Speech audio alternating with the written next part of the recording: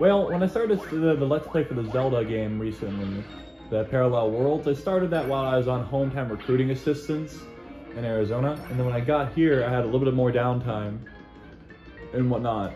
But then I started working late hours and getting there early because I happened to come here right when my particular part of my unit is having what's called a change of command. So the captain is being swapped out for a new one. And so I've happened to stay late for that. And then we got put on what's called pre-deployment status. Even though we're not actually going anywhere, we were put on it for basically pre-deployment readiness status. So we got to be ready for deployment even though we're not going, some of us. And I'm among those that should not be going, but that's kind of why that happened. I don't need to look at that sign. I already remember how to do this. This wrong door.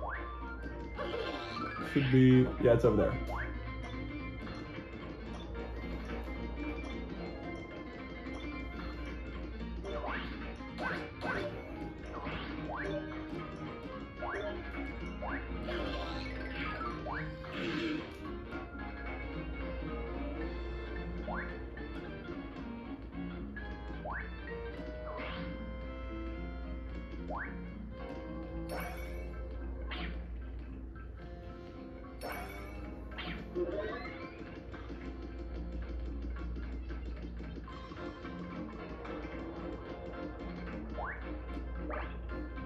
Oh, mix.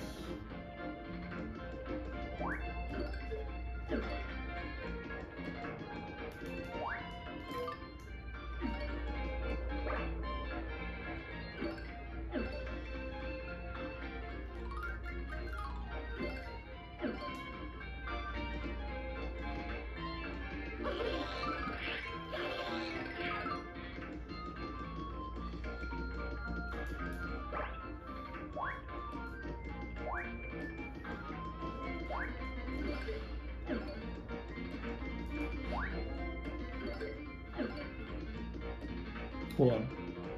I think I'm pressing the wrong buttons. I know what you have to do is you have to press 2 buttons at the same time when you land.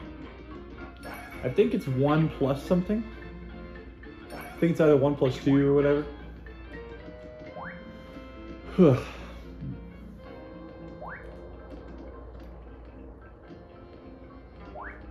Oh, fuck me.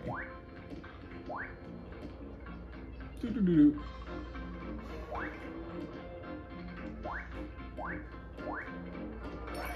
So what you want to do if you don't remember how to do this is you're going to want to go all the way down here, and when you go down here, you're going to want to hit 3D mode. You want to go to, well, you're going to want to go to the left side of the sign. It could say, oh, it's minus and 1. I was pressing plus and 1. So I was pretty close. I was pressing on the Wii remote. There's plus, and then there's the home button, and then the minus button. I was pressing plus and 1 rather than minus and 1. I could have figured that out, but I decided to be easier and just make this quicker and just go double check. Because that happens a lot. In games like this where you have to press like the plus or minus button while pressing the jump button, it's easy to forget which one is the select menu or whatever.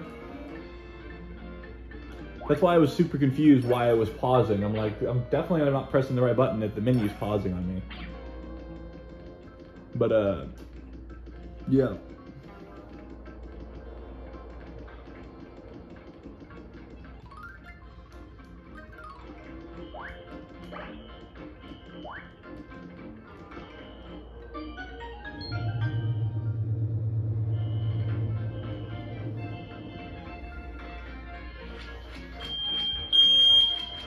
Oh shit.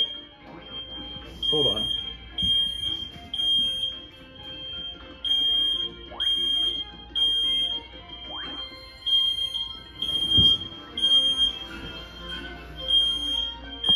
And we're back. So the fire alarm went off in the last video. Well, last part of this video actually, because we're just going to merge these two parts to continue. Because someone was probably cooking bacon or left their shower door open while they were taking a hot shower. Steam or smoke of any kind, like with as easy as cooking bacon or what's it called? Anything like that? fucking do that.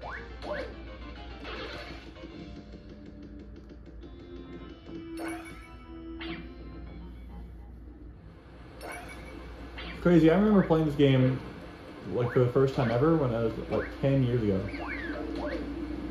Almost 10 years ago, yeah. This is like 2013, sometime 2013. Oh fuck, man. And I went like several years without playing it, and then I picked it up again in high school. Because I played it on and off when I was a kid throughout middle school, but I never really got super far into it. But then I played it in high school, and I actually got really close to beating it, and just chose not to beat it because I didn't want to stop playing the game. And I had a tendency of not playing games again after I beat them for a while.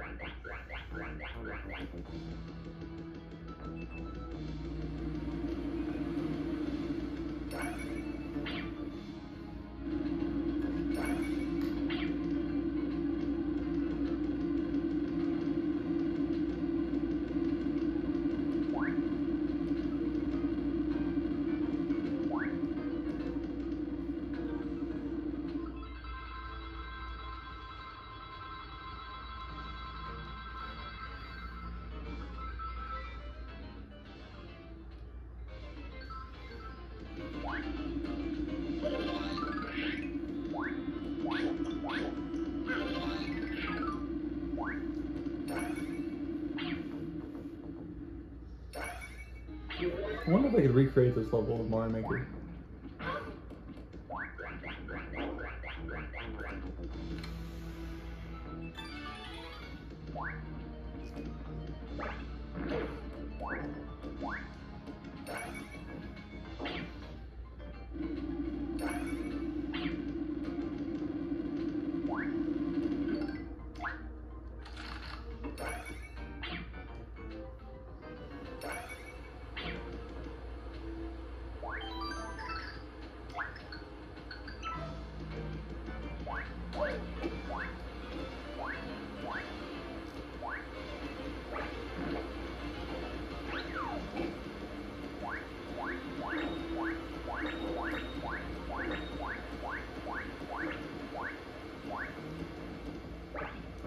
I didn't mean to do that.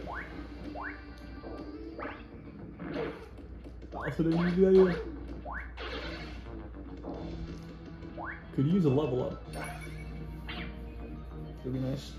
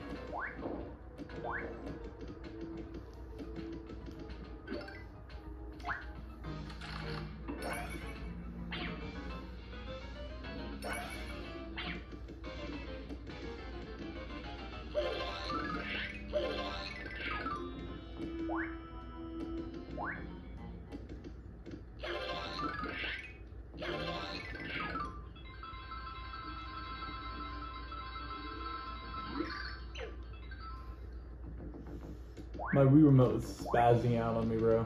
It's crazy.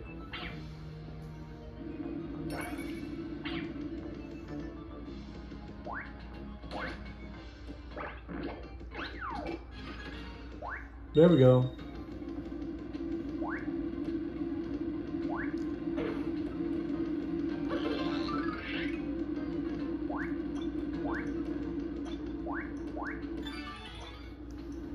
Surprised I remember this so well. It's been quite a while since I played this. I mean, it's been like 5 years-ish. Actually, no, not for this level. Because I did play this, I did get to World 3 when I borrowed my buddy's Wii. So, because of that, I know it's been only a year and maybe a year and a couple months since I played from World 1 to World 3, but like actually beaten the whole game, or not beaten the whole game, but gotten to World 8 and done the Trials of 100 Rooms, both versions. That's been 5 years since I've done that. But it has not been 5 years since I replayed this game, because I replayed it all the way up until World 3, only like a year or so ago.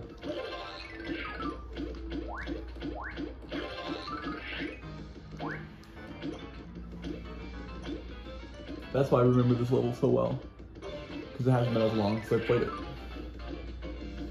I did play the absolute shit out of this game. I have played it on and off for like many years, so some of it I'll remember, some of it I won't.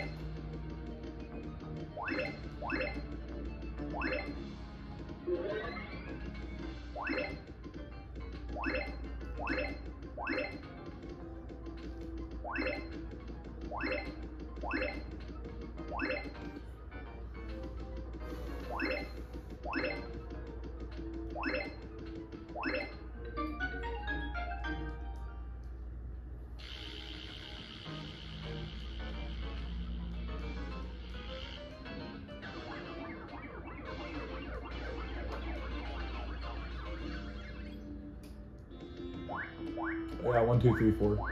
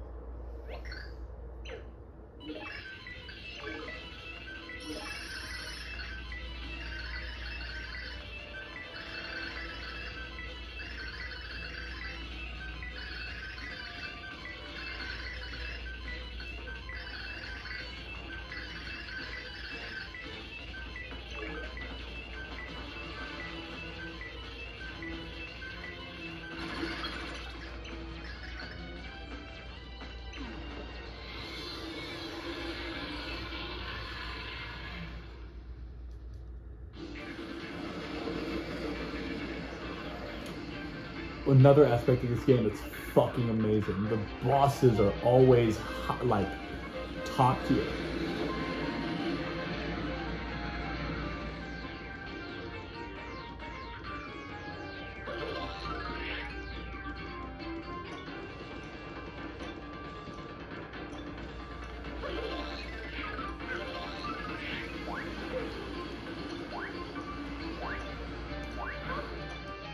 Yeah, I'm supposed to get on top of that when it comes through.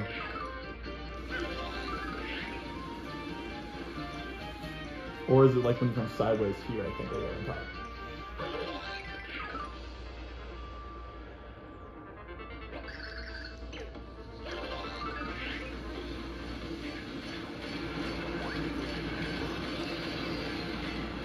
There we go.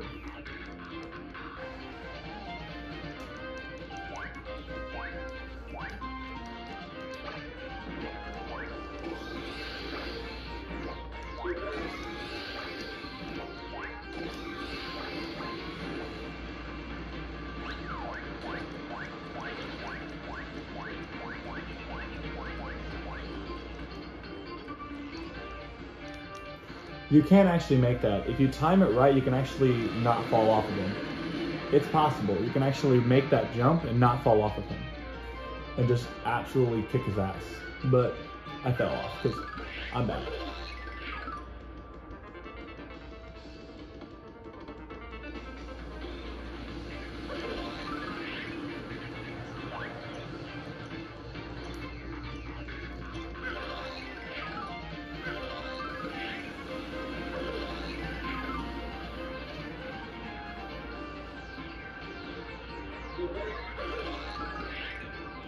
Come on, dude.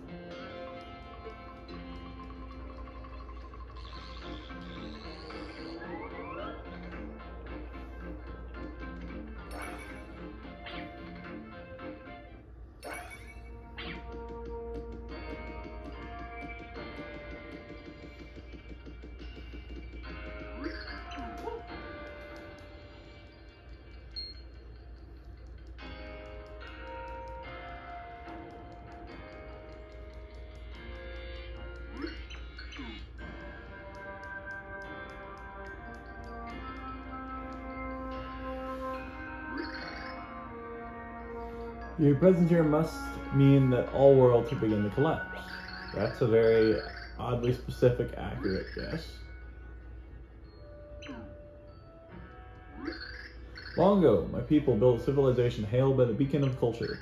Sadly, despite our power, there was one thing we were powerless to stop. The Dark Prasnaticus. Nobody knows who authored the Dark Book. It's foretold that the events of the future. One last page is written that the chaotic power would devour the world.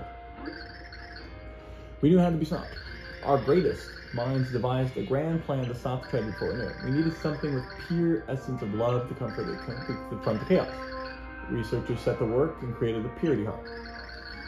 We divided the Purity Heart into 8 pieces and hid them in different dimensions. We hid them for their own protection, waiting for the day a hero would arrive. Everything was going as planned, or so it seemed, but then the wheels of destiny began to spin wildly out of control. It began with a very small incident. At the time, I was young and quite beautiful. It started the day I met 2 very fetching young men. And you say my life set sail towards a mountain of love. Seemed to ask me out, but however, it was well, you know. So and I said, then, blah, blah, blah. Yeah, okay.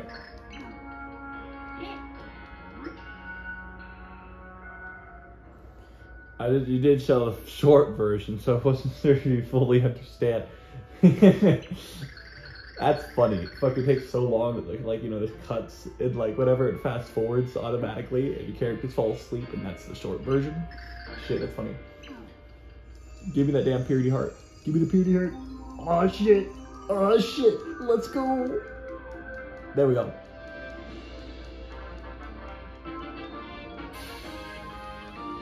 Alrighty. There you have it.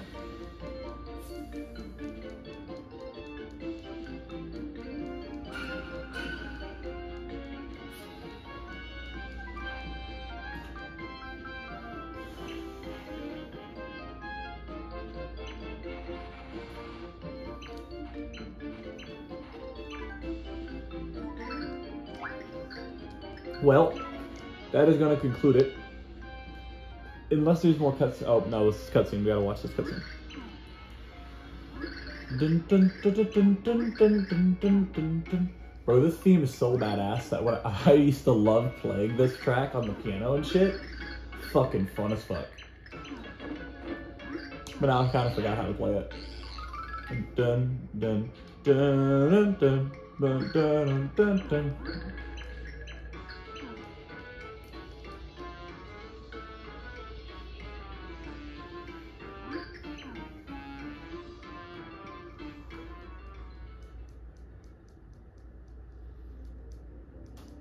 Oh yeah, we have the Princess Peach section.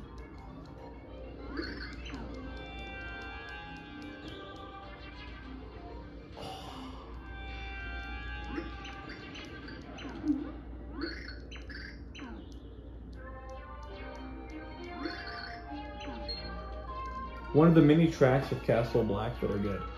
This is the track when you're exploring it, but there's a remix of this that you get to listen to when you're actually here for the final world.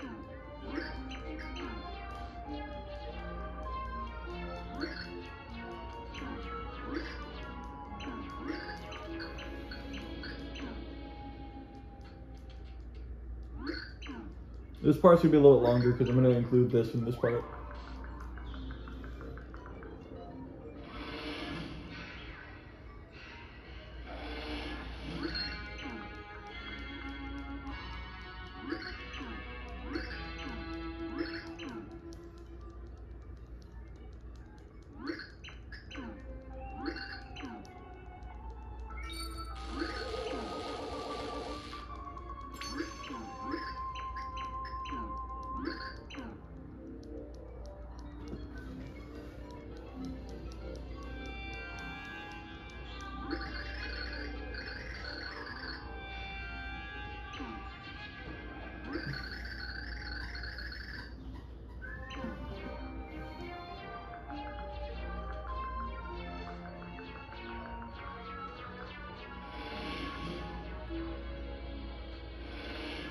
This is very reminiscent of the first Paper Mario game where you had to explore Bowser's castle without getting caught as Peach.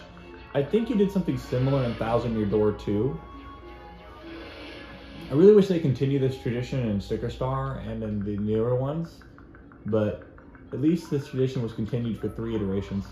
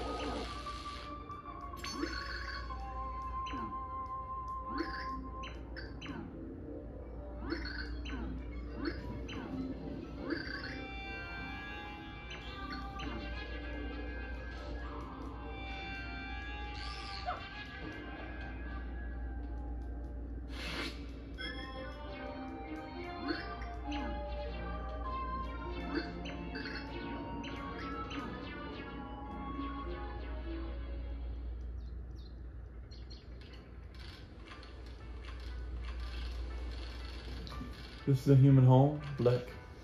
Don't wiggle like that. I found you cliff base. To quite fall. You're human, correct? I don't repulse you. I'm the tribe of darkness. Why would that matter? Anyone with a heart would not ignore an injured soul. That was the day that our paths crossed. That day, that was the day the tragedy was set in motion.